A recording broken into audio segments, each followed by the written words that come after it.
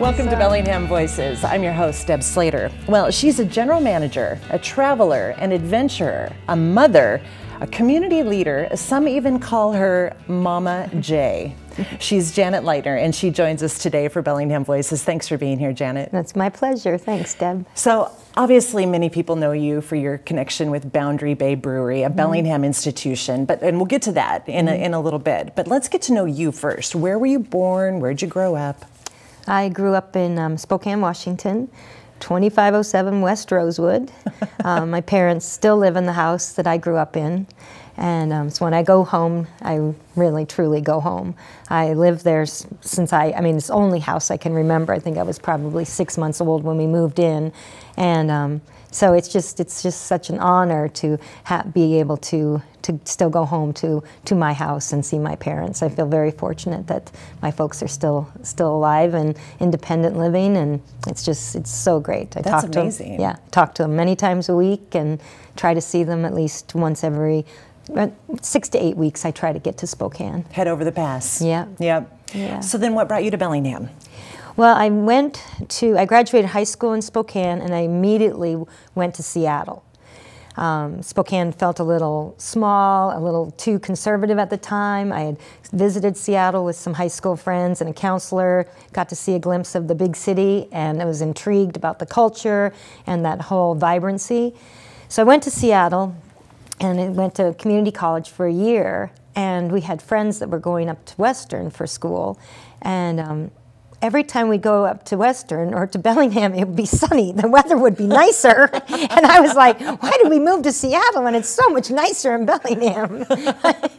Which is silly because the weather is very similar, but it was just serendipitous that when we would come and visit. And the vibe of Bellingham really struck me at the time. It had lack of a better word, it had kind of a hippie vibe and, that feeling. And so I was definitely drawn to the artistic side of Bellingham and just the liberal arts up at the school. And so that's what really brought me here was the weather. Wow. Not very many people say that. No, that's true. That's true. So you went to Western. Yes. And then after Western, what was your first career? Where did you work? Well, back to my roots in Spokane, my mom grew up on a farm, and so there was a lot of farming in my childhood and in my young adult life. And so learning to grow food translated to me in how to preserve food and how to cook food. So I was always really drawn to kitchen work, and so that's what I did. I found fun creative kitchens to work in, and began to create a career path that eventually turned into being a chef. And your chef experience, you have some all-star places. If anyone, old school Bellingham, you will know some of the places that you worked in. Name some of them for us. Well, the Cliff House was an experience that I had working for GTM, big corporation, back in the day here. And then I moved to down to Fairhaven, where Chef Peter Cady had come from New England, where there was a culinary academy that he taught in. And so he opened the Cobblestone Cafe down in Fairhaven. And I really learned a lot from Chef Cady. He was a teacher. And so I worked for Chef Cady. I worked at Wild Garlic from there. And then from Wild Garlic, I went on to Il Fiasco. And I was not chef at Il Fiasco, but some nights I was in charge of the kitchen, and I learned a lot from Chef Brian Jones there. And so after that, then I moved on to Boundary. But that was kind of, getting my chops in some fine dining in Bellingham, and that was a great experience. Yeah, because those were the fine dining establishments. Yeah.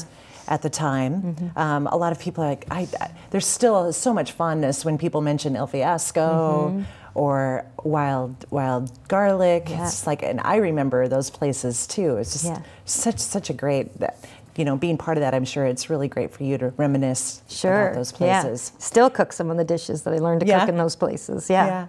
So then enter Boundary Bay. Right. The year was 96? 97 I joined. Okay. We Ed opened the brewery in '95, and some of my kitchen mates and servers from those other restaurants that I just mentioned were intrigued by this concept of a brew pub coming to Bellingham. So they were all like, let's go, let's go, let's, the Cobblestone was closing down, and so we're like, you know, where are we gonna go next? So went over to Boundary and chatted with Ed, who's now my husband. And his concept for the restaurant at that time was a little bit, he'd come from wine country. So his concept for the brew pub at first resembled something more of like a large tasting room in Napa where you go wine tasting. Oh, yeah. Some small, simple snacks, good food, but not a full-on menu. So the opening, that was his concept in opening, and the kitchen was very small, and I still had some burning passion, you know, for this fine dining thing that I wanted to keep doing. So I kept on that path, and then about a year and a half after he opened, then in '97, I did join. Okay. My friends were calling, and so at one point in time I was actually running from El Fiasco in my chef clothes over to Boundary, and I think about this, like people up in their apartments watching this woman run across downtown Bellingham from restaurant to restaurant. So that lasted a little while, getting El Fiasco through a busy season and then coming into Boundary full time, and really then just watching the restaurant grow and adding to the menu, and just people were so so excited to have a brew pub in Bellingham. It was so new, and I mean it took a while, but by '97, '98 into the 2000s, it was just like whoa, couldn't keep up. So as a chef, you were a big proponent of farm to table before farm to table was even a thing, right? Yes, and that harkened back to your roots. Yes, yeah. And even to this day, I mean, Cloud Mountain Farms, we use more produce from Cloud Mountain Farms than any other store, restaurant, any entity in Bellingham. And when I found that out, that was just a couple years ago when Cheryl shared that with me. I was just taken aback, because I mean, you think of the co-op, right? Yeah. You know, or grocery stores. That's where but we go through more of their fruits and vegetables than anyone else. Yeah. And way back when Nettles Farm was happening over on Lummi Island, going over there and trying to get farmers to plant, you know, just rows of, you know, certain things in their gardens for us to use at Boundary. So it's very early on that we've worked with farmers, you know, since the time I got there. How does that make you feel? Makes me proud. Yeah, it makes me really proud, and I love the connections. You know, I love knowing where our food comes from. We use Gothberg Farm cheese, then that goat cheese, and then be able to go down there and see the goats, and you know where that. We in the kitchen talk about love going into the food, and that you can actually feel it, taste it, experience it when you eat something that someone's made with love. You can tell. And so when those fruits and vegetables or cheese and the things that we use, they're curated by people that love the earth, the animals that things are coming from, I believe we can feel that too. Yeah. Another thing that you kind of started was the beer pairings at Boundary Bay. Talk about that a little bit. Well, it's interesting because Ed did come from wine country, and the wine industry did such a good job marketing that wine and food, wine and cheese, wine and grapes, wine and, you know, red wine with this and white wine with that. But really, when you think about it, when you go out to dinner with your friends, what are you going to have with a burger? You're going to have beer, you know. What are you going to have with pizza? You're going to have beer, you know, this tacos, beer. I mean, just, you know, the things that we like to eat, the flavors that beer goes with food, and I think as well, and if not better, than wine. So I kind of took that, you know, kind of that little chip on my shoulder and went in, you know, trying to, and there were a group of us in the beer world early on that thought we were going to take this on, and it really, wine does a really good job contrasting flavors. So it does that very well. But what beer does is it it is more comparable. It's more complementing the flavors. And you think about the, the way that beer is made from grains, and bread is, made from grain. And so it's this complementary rather than, something that's so contrary that it's interesting to drink the wine and eat. But when you're drinking beer with food, it just flows more naturally to me. Yeah. Great. So then you were chef at Boundary Bay. When did you become general manager? Imagine early 2000s, so about 2001 maybe, 2001. It was a very difficult transition. I could almost like tear up thinking about it, but it's hard work.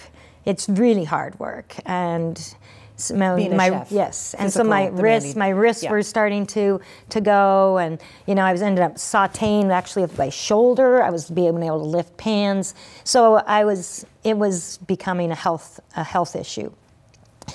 So we talked, and the brewery was needing something like a general manager, somebody. We were growing all over the place, so that position was needed, and I had the skill set to do that, having grown with the brewery for that many years. So we talked about it, and I hired in a kitchen manager, and I went upstairs to an office, and I became depressed, and I couldn't figure it out. I was like, I don't go home smelling of food, and I don't have any burns on my arms or hands, and my wrists are healing up, and my back is better. Why am I sad? What is going on? And I just really had to dig deep, and I was saying goodbye to someone, and that person was that girl in that chef outfit. And I had to actually do an exercise with myself and really, did a visualization, and I had to say goodbye. And it was. I can imagine. Yeah, it was hard. Yeah, and I knew I needed to do that. And there was a time when I was still running into the kitchen in my street clothes, and the staff in the kitchen is going like, "What are you doing in here?" And I'm like, I know, I'm not helping. I'm like, and they're like, "No, we got this." Yeah, so it was kind of a, messy little world for a while, but I have really grown in myself, and, just learning to manage and human resources, and just, it's been a great learning curve for me, but there was a time of, very difficult. Yeah. So as of July 2019, just recently, there are officially 12 official breweries in Bellingham city limits, but there's 16 in Whatcom County. Right. And another one might have opened Right. You blinked. yesterday. Now, years ago, someone told me that you were happy when more breweries started opening up, the more the merrier type of thing. And I remember that really made an impression on me, because if it were me and I was the general manager of the big kid on the block, Boundary Bay Brewery, which is a Bellingham institution, gathering place, Right. iconic, you bring everyone there when they come to visit. If that were me, I would be like, this is mine. I own this. Right. So what were you thinking? You said that, right? Like, bring it on. Yeah. Well, again, cooking is so collaborative. And the way that I went about it with working with farmers, and, so you have this collaborative spirit. And I always look to San Francisco as the model. And I would study restaurants in San Francisco, and because they were producing new flavors, new combinations of food, and it was just such a fascinating time in the late 90s. And what is San Francisco but a city full of restaurants? Yeah. When you go, you bring your second stomach. Yes. Yeah. and if we, so I thought, that makes that city fascinating. People go to that city for restaurants. They go there for the food scene. So why not come to Bellingham for the beer scene? More breweries are going to keep us accountable on the quality, and the Brewers Association at that time was really preaching quality. There were a lot of, in 1995, when Boundary Bay opened, there were 276 breweries in the country. Now there's nearly 500 in Washington. Wow. And over 7,000 in the country. Wow. So if these breweries weren't producing quality, consistent quality, craft beverages, that trend would not have happened. So the BA really drove that home in their educational materials, in seminars, and I thought, well, if we're all going to be brewing beer here, it's going to be good beer, and people are going to come to Bellingham, and it's good for you don't just, if you go to San Francisco, you're right, you bring your second stomach, so to speak. Yeah. So if you come to Bellingham, you better be packing some growlers to take home with you and have a cooler in your trunk, and you're not just going to go to one brewery, we call it Brewingham. You're here. You're going to be traveling around. You're going to have your tap trail map out. You're going to be checking them all out. And so it's become a beer destination. And so bring them on. And they're different sizes, and we complement each other, and different styles. And some have food trucks. Some have full-on restaurants. Some have music. You can make a holiday out of Bellingham now just for the beer scene. Do you check out your competition? Yeah. Yeah? Yeah. What do they say when you walk in? Because you are Boundary Bay incarnate. You are, personification of the iconic brewery in Bellingham. Yeah. I mean, they got to be like, Janet's here. Oh my gosh, Janet's here. Right? I like to think I get a hug. Yeah. Yeah. Yeah. Because nice. What is it like in the industry in Bellingham? Is it collaborative, or is it competitive? It's all of that. It's all of that. Yeah. It's very, if someone needs yeast, somebody, if your yeast hasn't propagated, you need some yeast from somebody. Somebody will loan you some yeast, equipment, grain, forklift. Really? Yeah. Yeah. So like the guys over at Gruff, they're just right across the street from us, and so they'll come over and get our forklift, and it's very. I love that. Yeah. But it's highly competitive. Yeah. We're all trying to make the best beer out there. And so, yeah, it's competition. But if I hear that somebody won an award in Bellingham, I'll reach out and congratulate them as soon as I get the news, just because it makes you proud to be a part of that community. Yeah. Mm-hmm. You said, too, that the competition keeps you relevant, and the competition is something that created or created the desire to branch out. Like you still do the Scotch ale and the standard brews that we all love, but the competition kind of makes you think about, well, let's try something new, right? Yeah. Yeah, new yeast strains. The soft, new, modern IPA is much different than our regular West Coast. We kind of like to think that we had the original Northwest style IPA, which was very well balanced with malt and hop flavors. When we started, it was you were bringing something onto someone's table or into someone's house or home with a bottle of, and it was such a different flavor. It was like going from Folgers to like Starbucks, right? Or going from Dairy Gold to Haagen-Dazs, in the days when those, that intense flavor that was so much different than a lot of the products that we grew up with, eating and drinking. And so when we first brewed that IPA, you had to have something that was approachable for people. You couldn't just go in and be like, okay, here's an Imperial IPA, or here's this, or here's a fresh hop that's all, people go like, what the heck is going on? Why is this so bitter?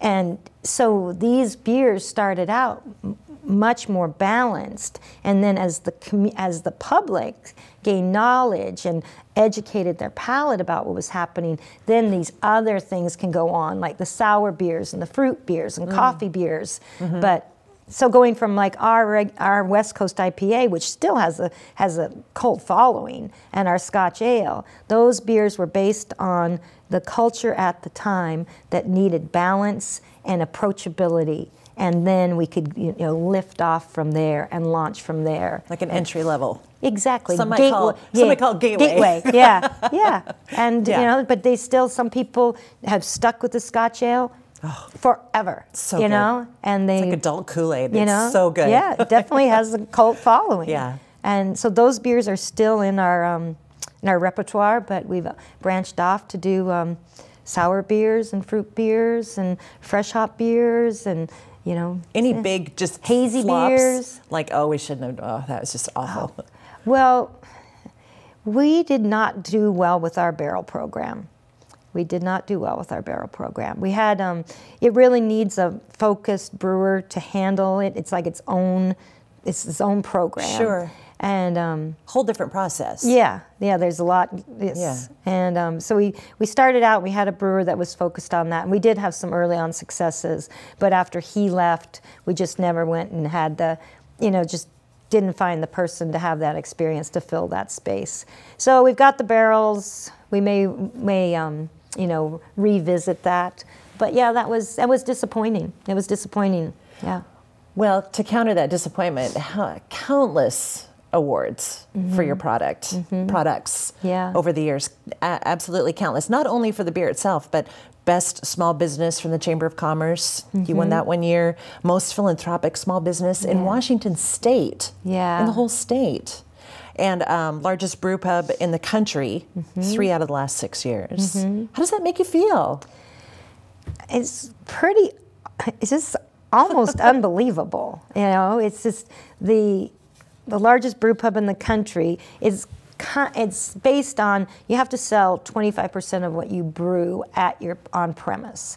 So there's huge brew pubs that sell a lot more of their beer, you know, so much beer off premise that they can't meet that criteria. So just so you know, that to kind of qualify what that means, because people go like, well, I've been to, you know, a Red Hook brewery and they're a lot bigger than Boundary Bay. So but there is a qualification that you meet. But it's still highly competitive. And there's, like I said, there's thousands of these in the country. And it feels good. I mean, it feels good to have been able to provide consistent service and quality food to people for this many years, you know, since 1995, bringing people in and people coming back.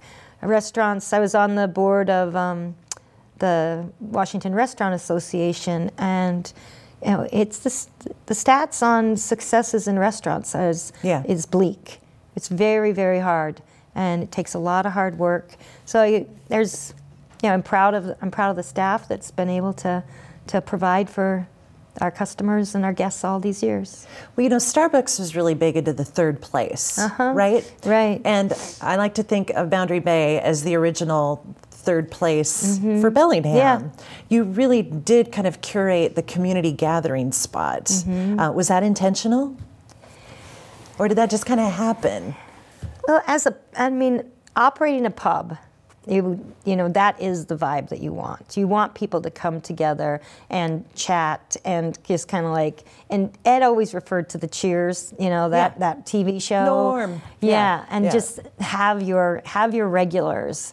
And so once you got that regular base, then it really gets that home feeling, because you'll see them. They'll come in the door and they'll look. Some bartenders will have the beer on the bar for the people, you know, before they even get to the bar. Yeah. So that once you get that kind of like prime it with that familiarity and that feeling of third place or your second home or whatever you want to call it, then it really starts to roll. And seeing kids grow up in the brewery has just been such a blessing. We have staff that work for us, that their parents work for us, and you know, it's just, you know, just seeing little ones in a basket, you know, off to being cheerleaders at Sea Home. It's so great. Wow. Yeah. Something else I found written about you, and this is a quote. I'm sorry, I don't know who wrote this, but it says, "If you glimpse into the soul of Boundary Bay,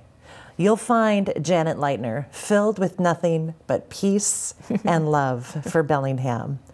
How beautiful. Is that? I wonder who did say that. Why do you think they're saying that? Well, one thing I think is, I wonder if it's somebody who actually has worked at the brewery or knows, you know, or was interviewed at the brewery, because any memo that I write to staff, I sign peace and love, you know, with my initials. So that is my signature line. I talk about that as being my signature line.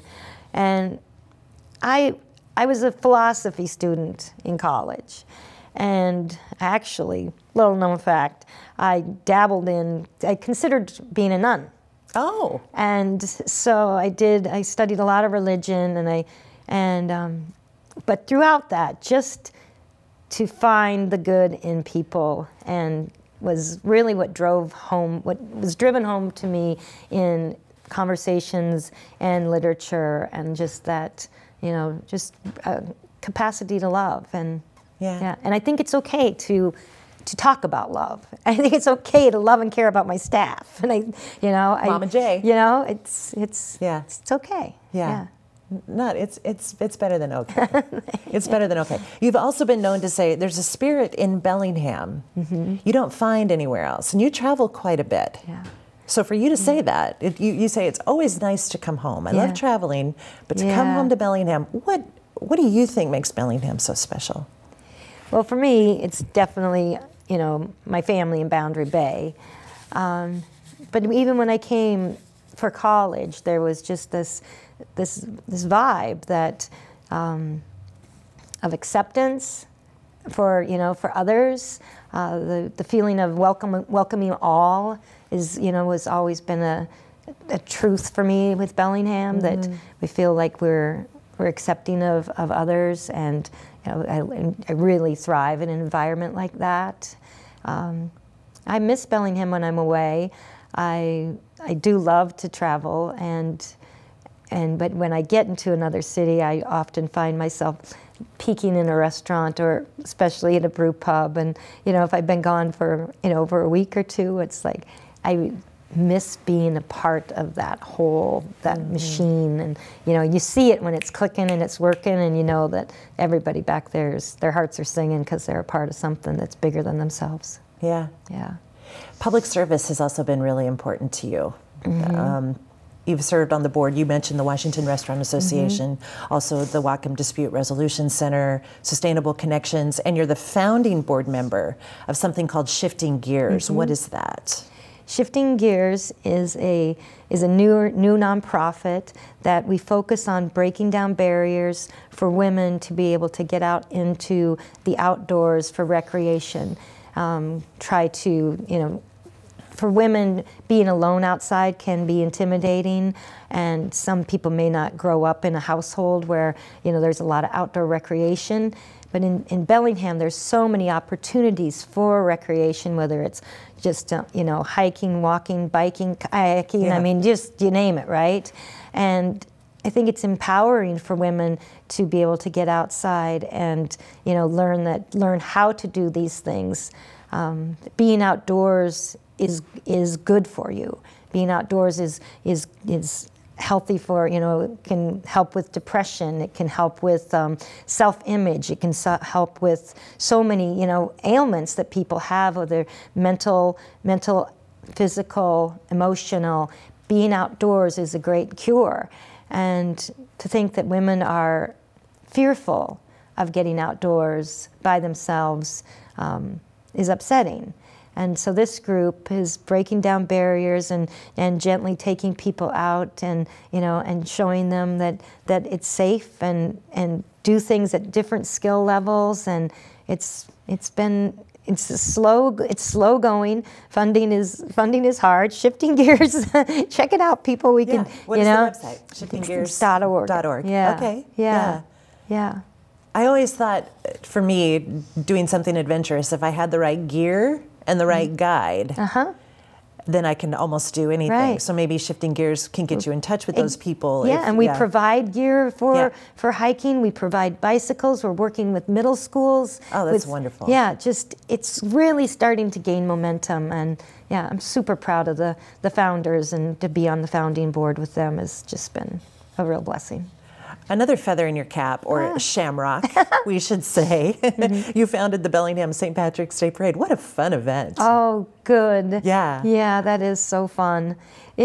That is, to me, well, we had such a turnout for St. Patrick's Day at Boundary for years and years and years. And I saw part of the community on St. Patrick's Day that I didn't see the rest of the year. I thought, these these people love this holiday. They're not our regulars, but boy, do they come out. And I thought, I think we could grow this thing. I think we're bursting at the seams. People are lining down the street to get in here. Why don't we open it up to the community for a celebration and see what happens? So we did that, and it's turned into a bit of like a rite of passage throughout wintertime. You know, people have been kind of hunkered down, yep. And it's like, okay, it's parade day. Let's get the kids out, rain or shine. We're going outside, and you know, let's get outside and enjoy our community together again. And it's so fun to see truly rain or shine. I mean, if it's raining, I know where the people are gonna hunker down and watch the parade, and if it's sunny, I know where they're gonna try to catch the most sun. And it's yeah, it's just been a really just a big fun time for me. But there's also a serious side to it. It calls attention to the local rescue workers, correct? Yes, our public safety personnel. Yeah. Yeah, I read today, I think it was in Asheville, North Carolina, they call them their local heroes. Oh. And they included teachers and nurses, police officers, law enforcement. I just thought that was just such a neat thing, our local heroes. Yeah. So yes, we definitely focusing on our public safety personnel. That's great. And the parade always happens on the Saturday before St. Patrick's Day. Unless St. Patrick's Day is on Saturday, then great. Party on. Yes, yes. For fun, you like to travel quite a bit. Right? Yes. And recently, well, a couple of years ago, you went to Everest. I did. Talk about that. Amazing experience. Yes, it was. I had backstory for that trip was I had lost my son. I lost my son to the opioid crisis, and it was devastating. And this trip to Everest came into my life, and it was a small group. It was a women's group that were going, and I didn't even think. I didn't really think. I just said, "I'm doing this. I want to do this," and it was so healing. And it's a beautiful. The Himalayas are just mystical. I mean, it's just in itself is full of mystery, and the Tibetan spirit lives strong in the Himalayas.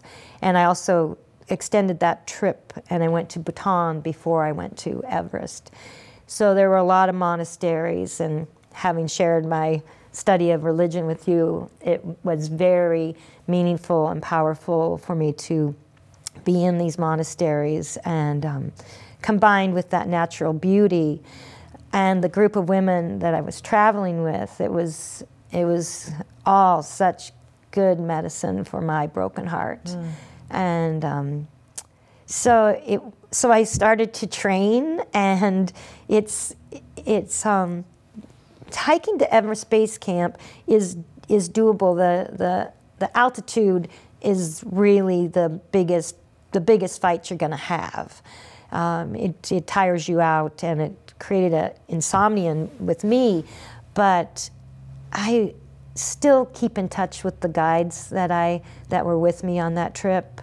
The women supported me and let me have all the privacy, all the quiet time I wanted.